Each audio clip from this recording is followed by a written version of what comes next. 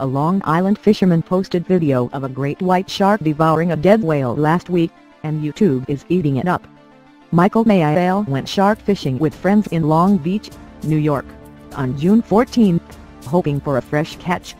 But the typical day on the boat turned into a sighting of a whale carcass almost twice the size of the 29-foot boat. Maiale said he thought the carcass was another boat at first, until he smelled an odor so strong that it had to be the body of an animal. Seconds later, Maiale and his friends noticed a large mark on the fish finder. They saw a dorsal fin emerging out of the water about 45 miles from the shore. "Do you see this thing? It's a great white, dude," fisherman William Leone said as he captured the video. "Get it in the water," Maiale said, referring to his friend's GoPro camera. The shark gets up close and personal with the camera, both under and above the water. At one point, the viewer can see inside the shark's mouth to glance at his razor-sharp teeth.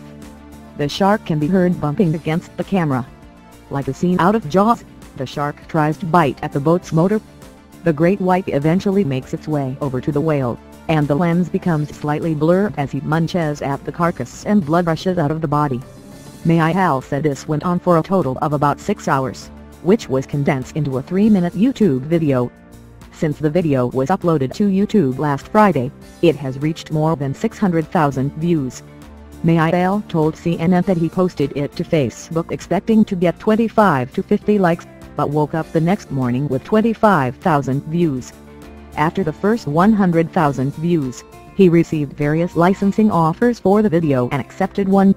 Leone said that he understood the danger of being about 6 inches away from the shark while filming, but told CNN that with 5 years of experience with shark fishing, he knew exactly when to back up.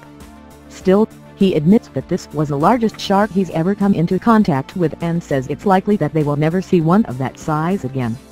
There were other sharks in the water at the time of the video, Maiale said, but none came close in size to the great white.